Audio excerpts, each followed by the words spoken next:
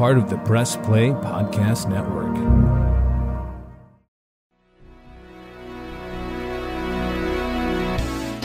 Iguodala to Curry, back to Iguodala, up for the layup. Oh, blocked by James. It's over. It's over. Cleveland is a city of champions once again. The Cavaliers are NBA champions. Hi, everyone. What's good? Thanks for tuning in to the latest edition of the Cavs on the Break NBA podcast right here on the Press Play Podcast Network. I'm your host, John Sabol. Chase Smith sitting this one out tonight. But as always, we are always graced with the presence of NBA writer, Cavs writer, owner, operator of hoopswire.com. Go there for your latest Cavs and NBA news. The one and only Sam Amico. Sam, what's good, my man? John, how are you? I'm myself doing just fine. Ready for the Cavs to get at least one of their top three scorers back at some point here. Well, it's funny you say that because I'm currently on HoopsWire and I see a title of a headline here. It says, "Missing three stars finally catches up with the Cavs." Well, it was bound to happen, and it did tonight. Cavs lose to the New Orleans Pelicans 123-104 at home. And looks like they may have lost another player from an injury tonight. Yeah, Sam Merrill, 27 points, career high against his hometown Utah Jazz, which was a great story. The game before that, 19 points, hit a huge three off a pass from Donovan Mitchell the game before that. So really coming along nicely. And then all of a sudden you hear heading into this game against the Pelicans that he was questionable with a bad wrist. Donovan Mitchell, of course, and then Merrill played 12 minutes, went 0 for 4, couldn't go anymore because of the wrist, which I guess he had suffered the injury against the Jazz on a fall and was going to try to give it a go, but it didn't go very well against the Pelicans. So you're already missing, Mitchell with who's sick, and then obviously Garland and Mobley, and now all of a sudden you're losing the guy who steps up in Merrill in their place and offers some scoring. And you throw that in with the fact that, second night of a back-to-back against a New Orleans team that's pretty decent on the road, even though they didn't have Zion Williamson. Still had, C.J. McCollum and Brandon Ingram, who are two of their three leading scorers. And then Trey Murphy went nuts, and he's capable of doing that for the Pelicans. So just, it was bound to happen. They were bound to have one of these nights without Mobley, Garland, and Mitchell. Yeah, 3-game win streak snapped. I mean, the Pelicans team is a great road team. They're 17-12 on the year, and I mean they're playing really good ball despite not having Zion. And hey, but you had two Northeast Ohio natives in that game tonight, or at least I should say one of them played. And C.J. McCollum, he had a decent game. I mean, he was 7 from 15 from the floor, 18 points. Larry Nance Jr. did not play. Was it a rib injury? I think he had a fractured rib at one point earlier this season. I guess he re-aggravated it. So, yeah, did not see Larry Nance Jr. But I always say the New Orleans Pelicans have the two biggest Cleveland Browns fans on their team in the entire NBA on the same team. What are the odds of that? What are the odds of that? Absolutely. It's funny. They both, played in Portland once the Cavs got rid of Larry. And then CJ ended up coming down there too. So, hey, we're not going to talk a lot about this game because it's a random game in December that the Cavs were bound to probably lose in a back-to-back. We're not going to put any stock into it. No Donovan Mitchell. I mean, I think the one thing out of this game, the biggest thing for me is, okay, well, is Sam Merrill okay? I know he's not a big player here, but he did have 27 points in the win the other night against Utah. I think if there's one thing I would take away from this game was the depth. I mean, JB emptied the bench. Every player played tonight in the game. The Cavs didn't shoot very well. I mean, at times the Cavs were down by like 10 or 12 points, and you're like, wow, this game doesn't feel like it's 10 or 12. It felt like 3, Yeah. Despite not having Mitchell losing by 19 points, 4 or 5 players were in double figures. So, hey, it's one of those nights. The one thing we talked about in the last pod after we recorded with Chase about the injuries to Darius Garland and Evan Mobley, you had a favorable schedule coming up here after that West Coast trip. They responded well against Atlanta. That's what we looked at, Sam. They did it. And then they did it again 2 days later against Houston and winning in overtime. And then they did it on this past Wednesday against the Jazz. So, hey, you're what, 3-1 since those injuries. Right. You had a 4-game homestand there. And, you know, whenever I go on Mark Price podcasts, which has been multiple times now, shockingly to everybody, but Yeah, you're a recurring guest there. Anybody that hasn't checked out Mark's podcast with yeah, Sam Amico as a special guest, do so. It's fun. yeah, I've been on there more. I told him I've been on here more than your brother, so that really says a lot. I don't know. Maybe he just doesn't like Brent. I don't know. But anyway, his whole point, my point of that is when I go on there, he talks about, as a former NBA player, you always look at the long game and how is this benefiting us, for the playoffs? Assuming we're going to get to the playoffs, how is this benefiting us? Well, guys like Merrill, when he's healthy, are getting an opportunity to show, look, here's somebody out there who you have to guard now. If you're the opponent, this guy can spread the floor. He's going to hit threes. You've got another guy to worry about when Mitchell and Garland and Mobley are back. Merrill is a guy who could get regular minutes now because he spreads the floor, and that allows guys like Garland, Mobley, Mitchell, Karis LeVert, whoever, to go one-on-one, as opposed to, what we saw from the Knicks last year, collapsing the defense all over Mitchell and taking him out of the series for the most part. So, this is where you get benefits. Dean Wade had a really nice game against the Pelicans. He had a nice game last week. And if he can hit outside shots consistently, again, now you have a 6'10" guy who's coming out, and you have to go out around the 3-point line and defend him so that when everybody's healthy, presumably that will happen someday. When everybody's healthy, then you've got, two more guys along with the other guys who stretch the floor. As we're assuming Max Strus does most nights. He had a terrible shooting night against New Orleans, but most nights he's going to be an outside threat. And you throw Merrill in there, and obviously Mitchell and Garland, when healthy, can hit those too. So, it's kind of the silver lining to all these injuries. And the bad news is, because of the injuries, sometimes they're going to lose some games in the regular season in December. But hopefully in the long run, for their sake, for the Cavs' sake, look, eventually everybody healthy, they're going to be even deeper than they were going into the start of the month when they had all 5 starters. Well, it's interesting you say that, because that's going to parlay us into our next topic of the injuries in Donovan Mitchell and the ongoing swirling of rumors, which we'll get into shortly. But I do want to say, when you look at the rest of their schedule and who they've got coming up here, they're going to get tested again, not Saturday against Chicago necessarily. I mean, the Bulls aren't playing. I mean, they've won 3 in a row tonight as we record this year on December 21st, right after the Cavs lost there to the Pelicans. But they're going to get tested with Dallas on the road Wednesday, and then Friday home against the Bucks. So you'll have 2 back-to-back games against 2 teams, one in the Western Conference in Dallas, who's, a top team there, playoff team. You'll see Kyrie and Luka Doncic there. Denver is what I think like the 6th seed right now, leading their division. I guess in division the NBA doesn't make a difference, but just for context purposes. So you're going to get even though you went 3-1 on this little homestand here, you're going to get tested right out of the gate again with a tough back-to-back games, schedule wise, not day wise, because it's a Wednesday and a Friday game. Yeah, well, and I'll tell you what, Saturday too, they're at Chicago. The Bulls have been playing great since Zach LaVine went down, frankly. And Interesting. yeah, right. And they won at Miami. They've just been playing extremely well lately. I think they're like 8-3 since Zach LaVine got hurt, right in that neighborhood. So, you'd want to have Garland and Mobley for that game, especially in Chicago. So, yeah, it's 3 of the next 4 are going to be really tough when you talk about, and I'm not sure who the 4th team is in there. I know, like you said, Chicago, Dallas, you get Milwaukee at home.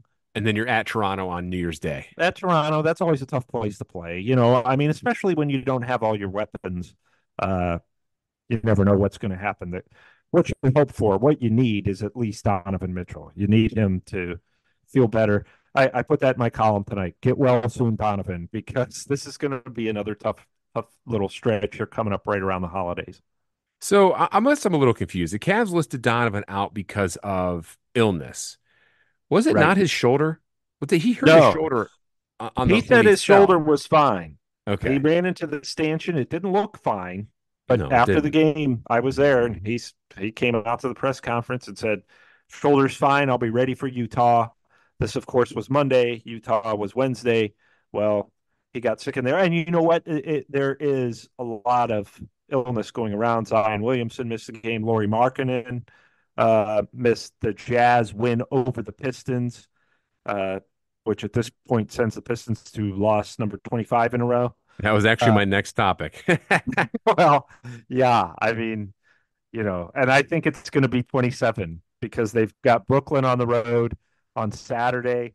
I really doubt they win that game, which would tie the record with the Cavs and the Sixers, 26 straight losses. And then they get Brooklyn again a few nights. I think the night after Christmas at home. Um, I thought tonight was the night that they were going to win. I really did because they had Utah at home on the second night of a back-to-back, the Jazz, and the Mhm. Jazz didn't have Markkanen. And I was No, just like, this is the night for the Pistons to make it happen, and they couldn't do it. So I think this losing streak is gonna set the record and go well beyond what the Cavs and Sixers at 26. I wouldn't be surprised if this hits 30 plus. To be real honest with they you. didn't have Horton Tucker either. No, right. Yeah. I mean, it was just there was every reason for the Pistons to win it at home and they couldn't do it. And I think that the team is, you know, they've got to start from scratch. You got Cade Cunningham and everybody else can, you could gut the roster if you want to. All right, let's talk about that real quick here. The Pistons like they started out the year, Sam, with an insane 2-0 start. They're now 2-26. They've lost um Yeah, 25. they were 2-1. Or They were I'm two and sorry, one. 2-1, Yeah, excuse me. And yeah. then they lost the math right there, duh. Then they went and lost, they've lost 25 straight now. So I mean, it's just their schedule's been tough, but you're right. That roster is awful. And yeah, No, right. if they lose another one, they will tie the record from the 2010, 2011 Cavs, 13, 14 Sixers. But the overall record is 28, held by the Sixers when the 2014-15 season ended and it started into the 15-16. Yeah, So they lost two more in a row. to start So the that year. 28 would be the all-time record if you're counting more than one season. Right. So Um, if the Pistons lose 29, they would set the overall record.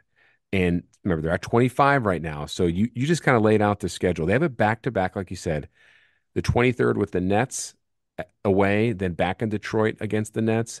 Then they're at Boston on the 28th. So right then and there, those three games, if they lose, would tie the record. And then they would yeah, come up on yeah. Saturday, December 30th against the Raptors would be the Well, there's a Sixers team, I believe, in the 1970s that finished 9-73, which uh, the Pistons would certainly might challenge that record.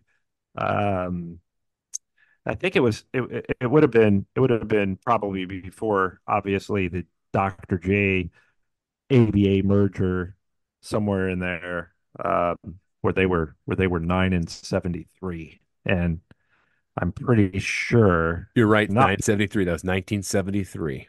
They were 9-73 in 1973. yeah. So I'm pretty sure that's the all-time record. I don't think anybody's been worse than that. People Actually, might have had one other team was. worse. Yes. Now, So there have been a percentage wise, wasn't that during a shortened season? Maybe. no. I got the list right here. So there were a few that were in partial seasons, like the lockout or whatever. Right. That's what I meant. Like Right. shortened. Yeah. So the Pistons are on pace to shatter that record right now. But there was a team 12 years ago, was it? No. I'm sorry. During the lockout. This Well, let me see here. Is that the lockout? Lockout, what year was that?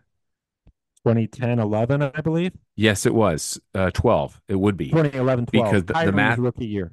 Yeah. Yes, so the math would add up here. It was the Charlotte Bobcats in 2012 went 7-59. Okay. So that So percentage was probably worse than 9 and 73. Somewhere in there would have been really, really lousy. you're having me do math here. Was that percentage I know. of They promised me no 0.106? math when I took this job. Right? Yeah. I mean, so it's funny because you look at these all-time, worst records. In the top 10, there are three teams that are currently in the top 10 right now that are on pace to have one of the worst seasons ever. Pistons are number one. The Spurs and the Wizards are currently 4-22. They would be ranked tied for ninth worst of all time. Remember, we're not even halfway in the season yet, but still, it's pretty bad. Could you imagine being a Washington Wizards fan? I mean, Listen to this. Listen to this. The Washington Wizards have not won 50 or more games. They haven't even hit 50 wins in a season since 1979. They have not hit 50 wins. I mean, so the best they've been is 49-34 over the last, what, 43 years, 44 years? 1979, they went to the finals that year, too. They lost to the Seattle Supersonics. Miracle Richfield year. I wonder what their record was that year. I could look it up, but Probably 47 and something. Miracle Richfield. See if you remember. What year was that? I mean, that would have been 76, wouldn't it? 76. They in 76, The they went Wizards. 48-34. Well, then they were the Bullets. Bullets, yeah. Yeah. Which I never understood the nickname change. How is a stationary bullet sitting on a shelf any worse than practicing wizardry? But Yeah, right. you know, Well, whatever. you could say that a lot about random name changes in sports. We know that all too well here in Cleveland. Right. So, Right. No. but you're right. I'm looking at the Wizards' all-time records here. My goodness, even those years when Gilbert Arenas was in town Yeah, they Ron had some good Butler. teams with Arenas and Antoine Jameson, They were a 500 team, Sam. 0405 was the best year they had in that stretch. 45-37. Oh six oh yeah. seven that year when they lost in the first round to the Cavs. They were 41-41. Well, I'll tell you what. I know a guy who writes about the Wizards and has been for longer than I've been doing the Cavs, and he covers them relentlessly. He Hmm. is he is writing the similar, the equivalent of dribbles after every game. He's writing pregame and postgame and interviews. I mean, if you and I forgive me, I can't remember his name right now, but I know him when I see him on Twitter because he's got the Wizards logo as his profile picture. Yeah. Um, I can't imagine doing that where, at least with far as we go in Cleveland, LeBron came back and now there's a competitive team again and, all that. But for them, yeah, it just keeps getting worse. It's basketball Siberia, man. It really is. I Really mean, is. there have been some locations, and I've joked about on the podcast before, of locations in the league where it's basketball Siberia. I've joked that it was Minnesota and Sacramento, and all of a sudden those two franchises are actually Yeah. doing really well. Yeah. I think Charlotte would be in that category. Washington Sure. is clearly in that category. I would say Phoenix used to be in that category for some time there after that but now they're competitive and good. So yeah, crazy I, times, man. only one team in the NBA has not played on Christmas Day. The Wizards. No, they played when they were the Bullets. Oh man, you're dropping some trivia on me This here. is this is yeah. I want to know if any of our listeners know this without Googling it. Um, Uh, it's got to be a newer team. well, I guess they're kind of newer. Yeah, I mean, they're not. Western Conference team. Nope, Okay, Hornets. you got it. The Yes. Hornets. And you can see I'm right here. I'm not looking it up. Right. Yeah. I remember I was flipping through the other night and there was like a Christmas Day game from 1978 or something on there. Yeah. It was the Cavaliers from 1978 were playing. It might have even been earlier because they were playing on Christmas the Buffalo Braves, who now, of course, are the Los Angeles Clippers. But yeah, so even the Buffalo Braves have been on Christmas Day, whereas the Charlotte Hornets are the only team. Memphis last year was the first year that the Grizzlies had played on Christmas. Yeah, I do remember that. Good point. Yeah. So anyway, there's our Wizards, Pistons, and Hornets talk for the podcast. Well, we're going to get back into Cavaliers talk because we want to talk about the latest on this Donovan Mitchell rumor that continue to kind of be the talk of NBA circles ever since those injuries of Darius Garland and Evan Mobley went down last week. And it's a topic that everyone's been really chatting about all week long. Sam and I are going to get into it very latest, what he knows, what he's hearing coming up. You can't see us. Sam and I are on Zoom at both of our houses, and you can't see the shirts that we're wearing. We are wearing brand spanking new homage T-shirts. If you are from the Cleveland area, Columbus, you all know this company that's helping us out here. Boy, they have designed quite the array of NBA gear, Cavs gear, Major League Baseball, NFL, official licenses. Sam, what homage shirt are you wearing of the Cavaliers at the moment? What is that? Is that your boy, Austin? Austin, I'm so old school. It's Austin Carr as a player, and I'm sad to say that I don't remember I don't remember Austin as a player, just as a fan favorite, as a color analyst and in-game analyst. But I have watched him on YouTube and all that. So yeah, when I saw this shirt, I was just like, I have to have it. It's AC, not only as a player in the old school Cavs uniform, but of course the AC I know and love, always smiling about something. So yeah, it's perfect for me. I love NBA history and old school stuff, and the fact that I would consider it Austin Carr friend. I just very much look forward to wearing this T-shirt in front of him and having him tell me how great I am because I'm wearing it, probably for no other reason, but at least he'll tell me I'm great. AC's always smiling, and if I want to be around him when you wear that shirt in front of him, because his grin's gonna get even bigger and bigger. I think we should meet at center court at halftime or something in front of fans. That would be my goal. You know what? I'll wear my homage shirt that I got of the NBA Cavs NBA Jam shirt had the stats of Mark Price and Brad Daugherty. That's the one I have. Yeah. They were nice enough to send me another one. It was a gray with the old school Austin Carr era Cavs wine and gold script on it. I know Chase was rocking a wine hoodie with the new Cavs font on the front of it. Just some awesome products there. Perfect gift this holiday season. So if you can, go on our show notes here, wherever you're listening to your podcast, on Spotify, on Apple, or any other location there, wherever you're seeing our description of our show, scroll on down. You'll see the link. You can buy your Cavs gear, Browns, Guardians, Ohio State, MAC, you name it. Great quality product right there on the Homage website. Go on our show notes, click that link there, and enjoy yourself a nice, warm, cozy hoodie. Anything you want. Makes a great holiday gift. What's up, everyone? I'm Holly Wetzel. And I'm Tyrus Powell. And we are your hosts of The Orange is Oranger, a Cleveland Browns podcast on the Press Play Podcast Network. We give you all the dog pound coverage that you'll need to get you through the regular season, hopeful postseason, and I'd say off-season, Tyvis, but is there really ever an off-season for this team? Thankfully for our podcast, Holly, there really never is when it comes to the Cleveland Browns. Don't miss our breakdown of each week's matchup, game recaps, and any and all news out of Berea to feed your Browns appetite. As we know, Holly, dogs gotta eat. Yes, they do. So hit that subscribe button and never miss an episode of the Orange is Oranger, Cleveland Browns podcast on the Press Play Podcast Network.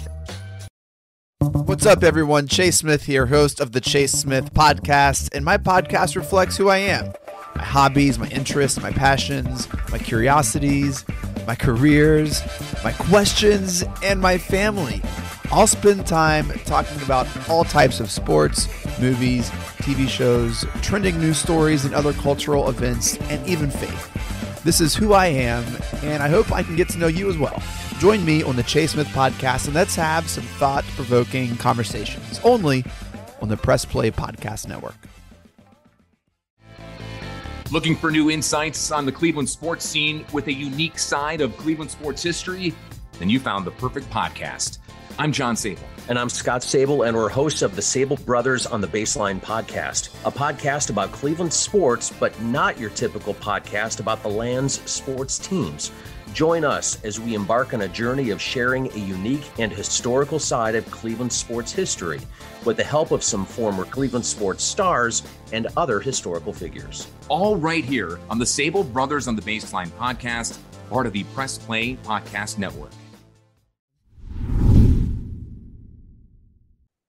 And we're back here at Cavs on the Break NBA podcast, right here on the Press Play Podcast Network. John Sabol alongside Sam Amico. If you haven't already, hit that subscribe button on Apple, Spotify, or wherever you are listening to podcasts. We appreciate you guys listening in, staying with us here. Now we're getting into a topic here that has been on the hot button issue, Sam, with the Cavs fans, NBA circles, about Donovan Mitchell. There was an assumption, I guess you could say an educated assumption, if that even makes sense, that the Cavs should trade Donovan Mitchell. We've kind of talked a little bit about it. Chase has brought this up many times too. With the injuries, they're just going to cave in and quit on the season, which the Cavs are not doing. With Donovan Mitchell, with his status with the team, with Evan Mobley and Darius Garland, teams have called the Cavs, right? There's intrigue there. What do you know? What are you hearing? I don't think they do anything, but what say you, and what are you hearing? No, I don't think they'll do anything either. I put it this way: when Garland and Mobley went out, I believe, and others have reported that other teams started calling about Mitchell because they thought, well, maybe there's something there where the Cavs are just going to mail it in because they're going to be missing Garland for, theoretically 4 to 6 weeks, and Mobley for 6 to 8 weeks. So maybe they're, I guess, if you're other teams, you're calling to say, hey, what are you guys thinking?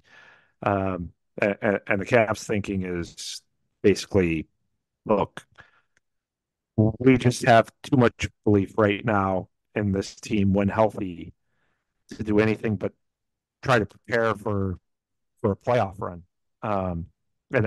There's no sense in the organization. Anybody who's called has been shot down quickly. Let's put it that way. That much I do know.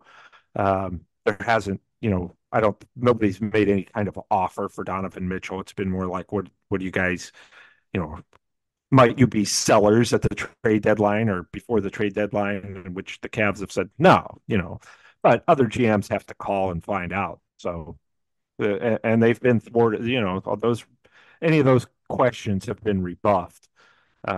So, there's really there's no need to trade. We talked about this on the last podcast. There's no need to trade Donovan Mitchell right now.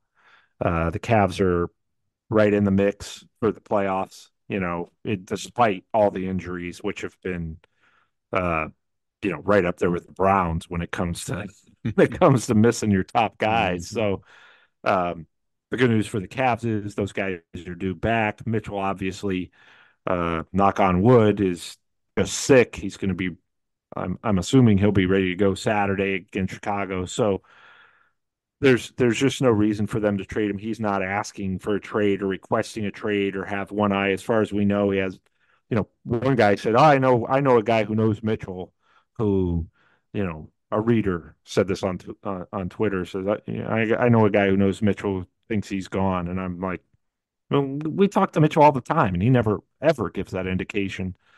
I really do think so much of what happens with Mitchell is going to be based on what happens this season. If the Cavs can put together a playoff run, or I think get to the second round, then and continue to show promise, then, I don't think there's any sense that he's out of here at the first opportunity, which wouldn't be until the end of next season would be his first opportunity. But this summer, this offseason would be the season to start thinking, okay, we need to get him signed to an extension, or if we don't, then yeah, we've got some things to think about. So, but as far as this year, no, I don't foresee them doing anything. I think they're going to stand pat and see how far they can go.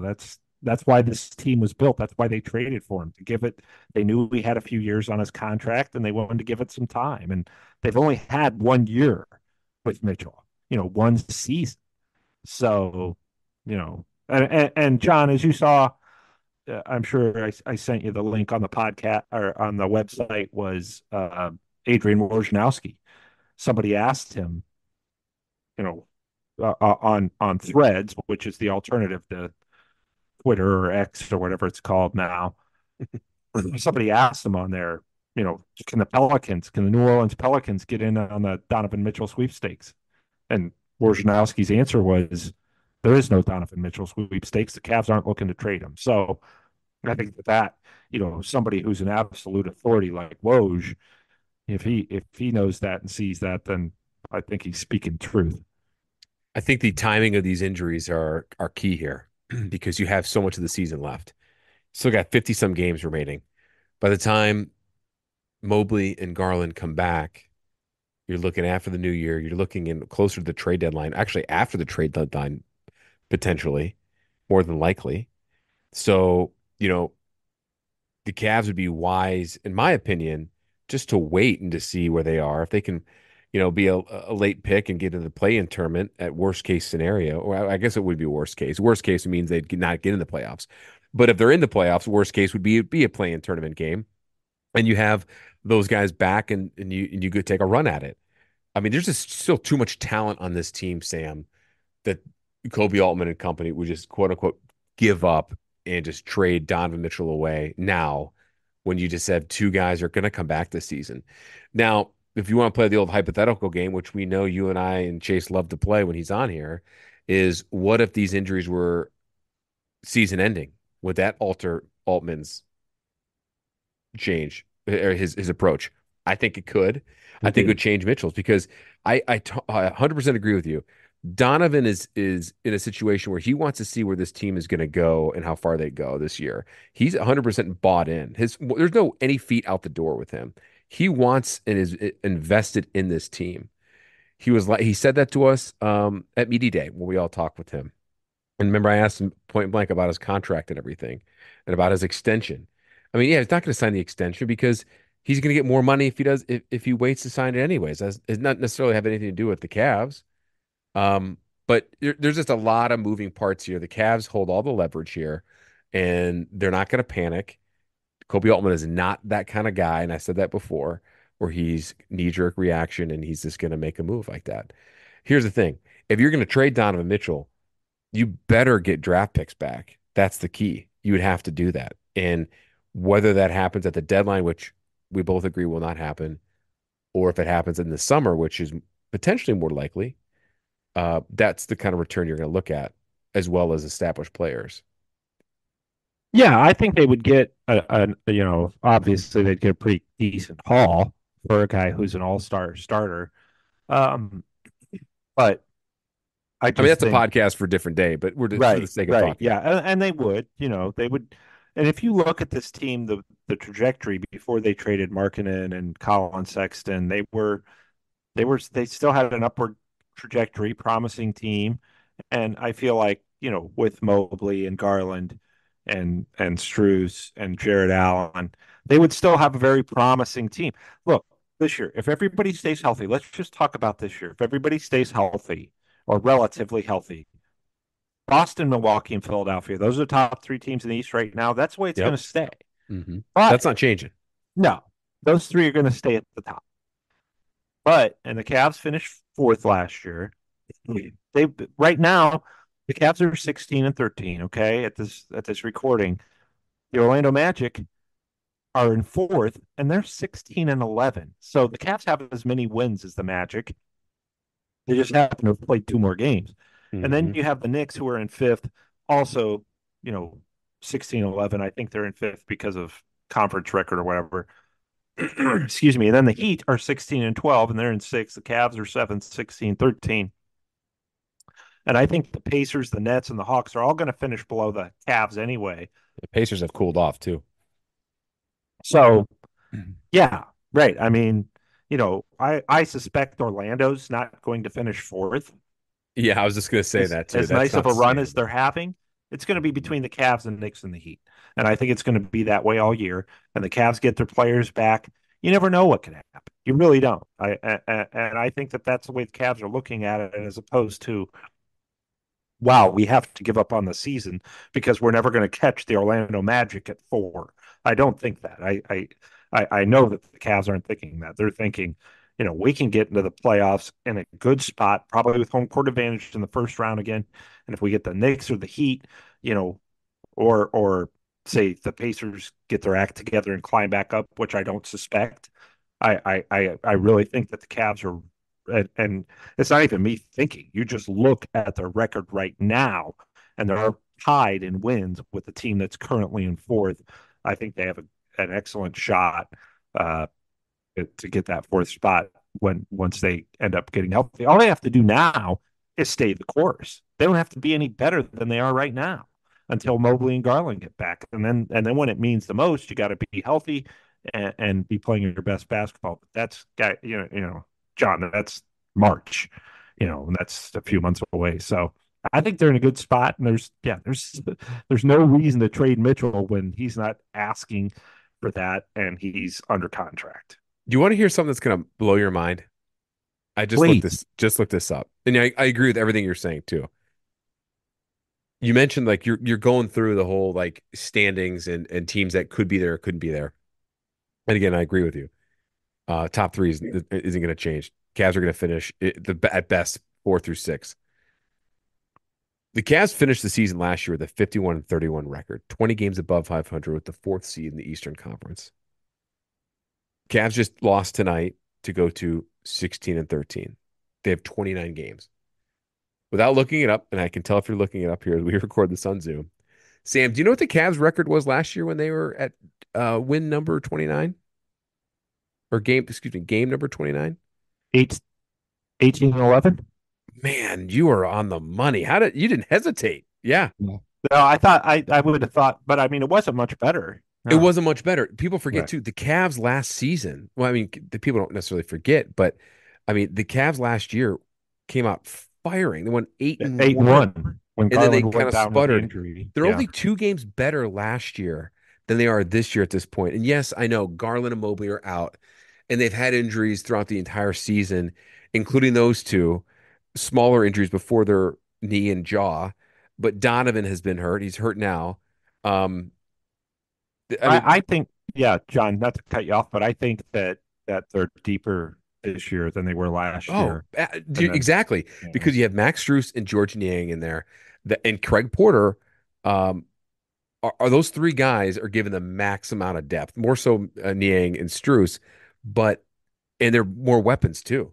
I mean, well, you have LeVert and Okoro, who obviously were here last year, but they've been hurt. Those guys have been playing just fine. They know their coach. It's not like they have a new coach and a new system and a new personality to deal with them, who's managing them. Yep. So I just think I know people are like wanting me to be more panicked because when they were right after LeBron left, I was probably maybe even too hard on them. But now I don't see a reason to be. They're right in the mix of, as we just said, right in the mix of that 4 through 6 range where they'll avoid the play-in tournament and they don't even have all their weapons. So I think they're in a good spot right now. Now, granted, there's these 4 games coming up that we talked about, this tough stretch that's going to be very tough. But then they've got 6 straight home games. from January 3rd to January 17th, they play 6 in a row at home, which is almost unheard of in the NBA. So, Back in the day, you had those. back in the day, Yeah, yeah. I remember, or also Modern those day, yeah. those early '90s or whatever. I Yes. remember like looking at the old schedule pocketbook, schedules that you used to Yeah. get, looking at them, and you would have a lot of these long homestands, long road trips that were like 8, 9 games or something like that out west. Yeah. Now that I think of the CBA kind of eliminated that. Now you have like kind of like too many West Coast trips. But you're right, you don't get 6 home games like that in a row. Not very often. Yeah, I do remember that. I do remember that you used to go when you went to the West Coast, you'd play like every team Everybody.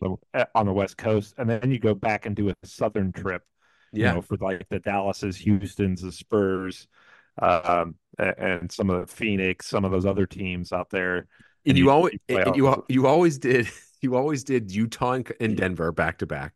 And then Yes, you yes. always hit the Lakers and Clippers. And then if you went to the Sacramento, you knew you were going to hit Portland and Seattle. And then Mhm. if you're going to do the Texas Triangle, you're going to fit Yeah, Phoenix yeah. somewhere in there. There You was know? no. We're gonna play. We're gonna fly down for a quick game against Houston, then we're coming back home. No, it used to be a lot more daunting, and of course that they would not fly on their own jets. I remember one time when I was in college, I was in the airport, and in come, Mark Price and Brad Doherty and Larry Nance and the rest of the Cavs just come walking in because they were flying a regular flight like the rest of us. So yeah, things have really changed. But going back to modern day, it's nice that they're getting these 6 games in a row at home, especially after a tough trip. And you know what? We talked about this on a few weeks ago podcast to start the year. The Cavs had a tough West Coast road trip to start the year, and then it's kind of bookended because they're going to have a tough West Coast road trip to end the year, and it's going to be could decide their seeding. I'm just looking at it real quick here. End of or beginning of April, the end of the season. Denver, Utah, Phoenix, Lakers, Clippers. So it's kind of like that old school trip we were just talking Yeah, about. You're hitting Denver and yeah, you're hitting Philly, or excuse me, Denver and Utah. Philly's a home game before that. And then you're going to both hit the LA teams, and Phoenix is getting sprinkled in there. I remembered those old trips like that, and I just after I said it and you're talking, I went to look and I'm like, sure enough, that old school trip is right there. But yeah. And that's going to be tough because the West is going to be really tight to the end. So Phoenix is going to be playing their guys, and the Lakers and the Clippers. I mean, those teams all have out of all the teams you just named, the Lakers are going to be the easy game on the trip, which obviously going against LeBron, yep. But anyway, that's way down the road, and a lot certainly could and certainly will happen between now and then.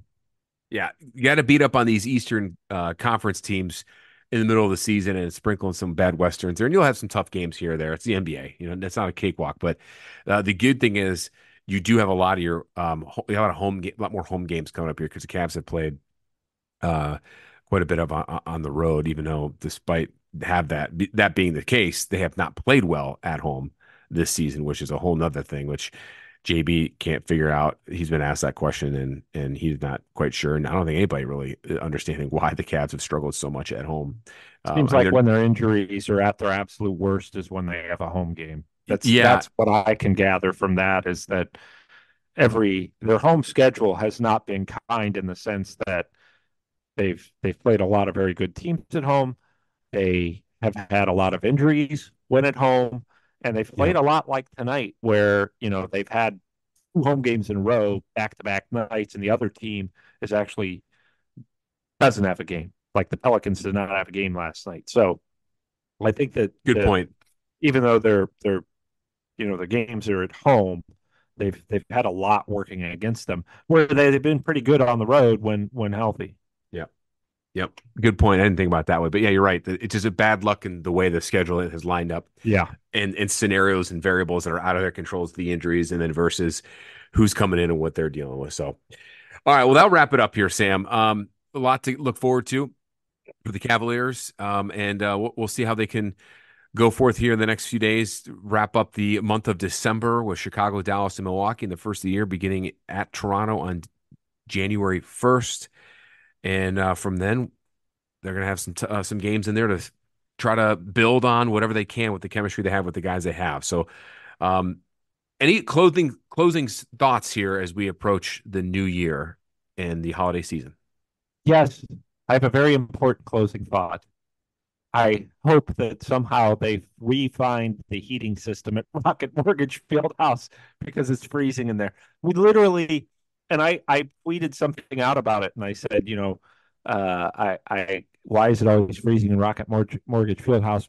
But then I said, I put a disclaimer in there. Maybe it's just me because I'm old and therefore, always cold.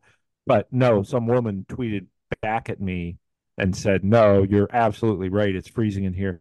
And I'm not the only one. So I don't know why that is. All of a sudden, it got really cold in there. And I hope that it gets fixed before those 6 straight home games because odds are I'll beat all 6 of them. And I don't want to have to put on another layer. People are layering.